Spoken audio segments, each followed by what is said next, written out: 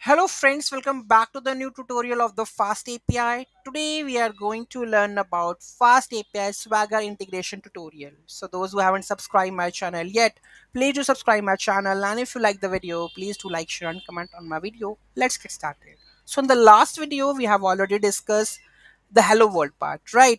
So how to access the Swagger UI? It's by default. You don't need to do anything. Fast API uses Swagger UI to produce this documentation. The browser will display this one. So you have to mention this docs. Okay, so just copy this docs and here we go with this one and just enter the docs over here. Okay, here we go with the Swagger API. So here you can see that we have the only the get route with the message hello world. If I just open it, here you can see that try it out, execute, and here you can see that message is hello world. Okay, so you don't need to do any kind of stuff for the integration for the Swagger in the Fast API. It's pre-built. Okay, the next one, disable the syntax.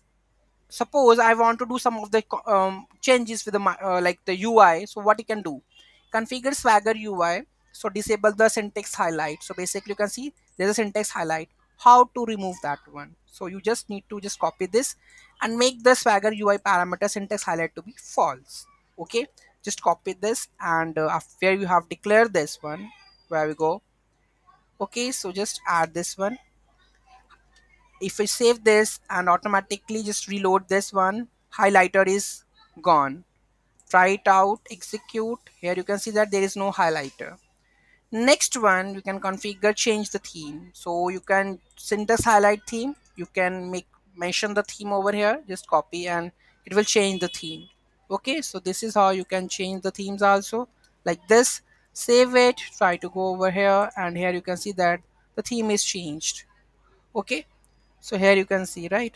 Try it out, execute. Here you can see that the color is changed. Okay, so this is the parameters that you can configure in the Fast API Swagger. Any doubt, any query in that, do let me know in the comment section. Thank you so much for watching this video, and don't forget to like, share and comment on my video. Have a nice day.